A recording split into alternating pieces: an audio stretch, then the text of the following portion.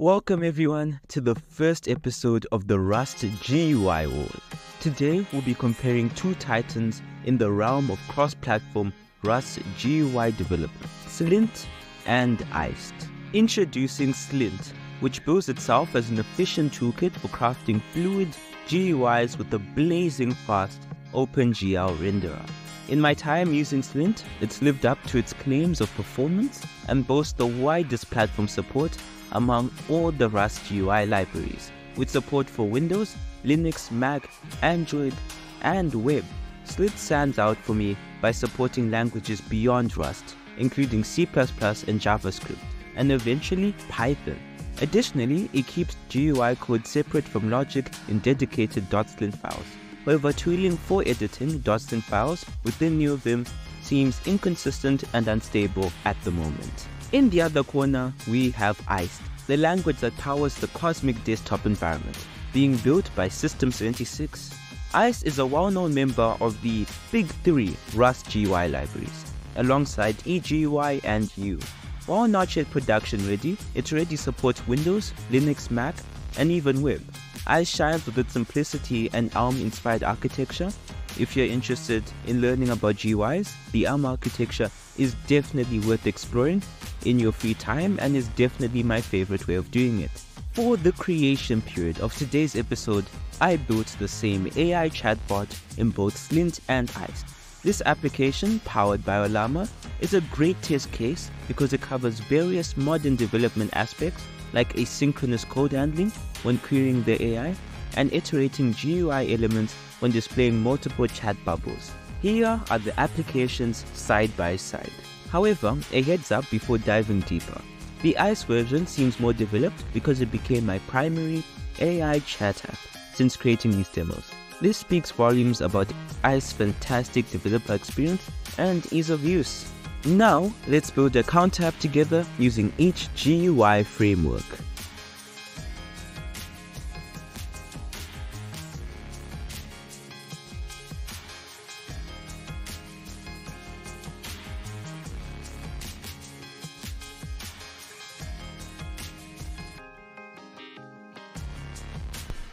Okay, so now I have the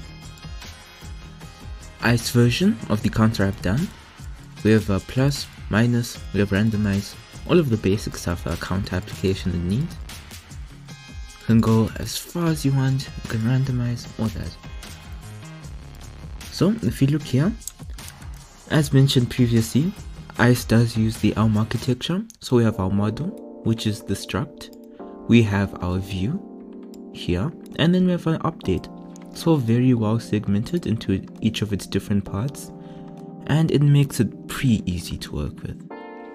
You know that everything that's going to need to update your UI here, update your view that's actually rendering the UI there, and yeah, all you have to do is imply application for counter app and also derive default, I guess. So that is basic outline of how this application works. You could go further in depth, like the messages, how all of these UI elements, or at least some of them, will have callbacks that will call, I guess, a message, and that will be sent to the update function, and using match or an alternative way of pattern matching, you can do the changes you want, whatever values you want within the program, and then the view will be re-rendered. So I guess on to Slint.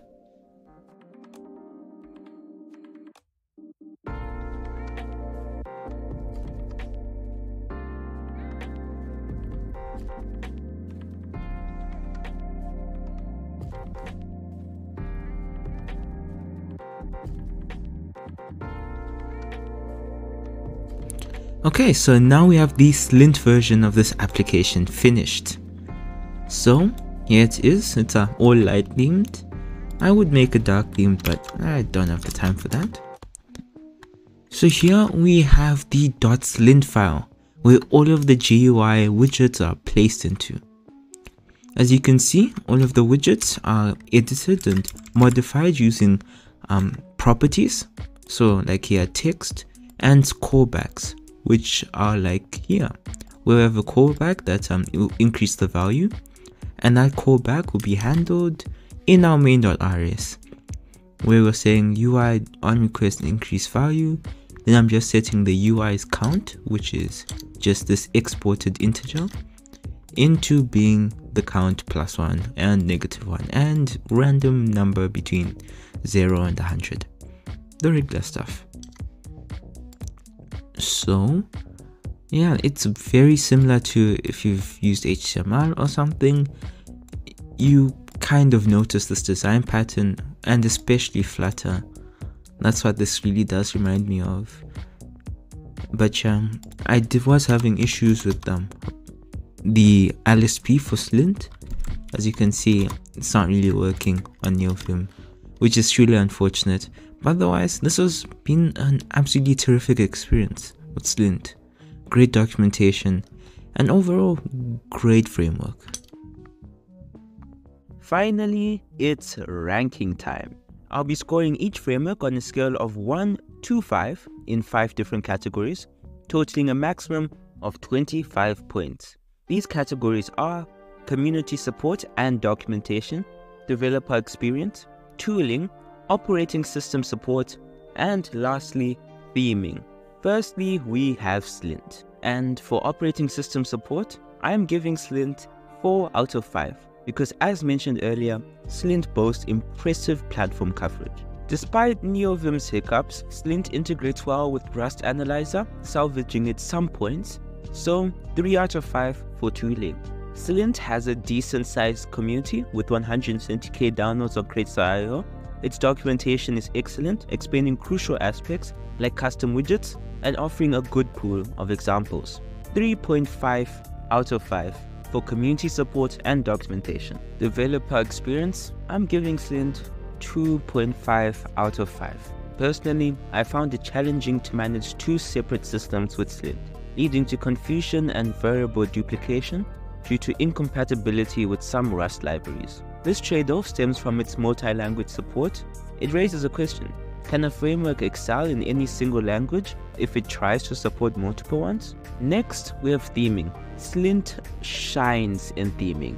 It offers a rare level of customization compared to other Rust frameworks built from scratch. This sets the bar high and earns it a perfect score, 5 out of 5.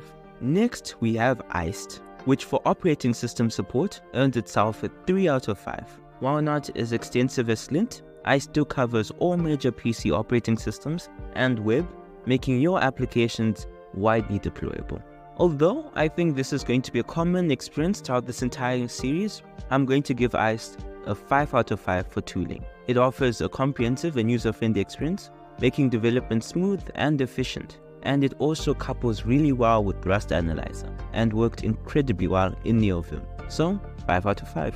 This is kind of disappointing for Iced. Despite a large community with over 500k downloads on Crates.io and a very active Discord server, I'm going to have to give Iced a 2 out of 5 for community support and documentation.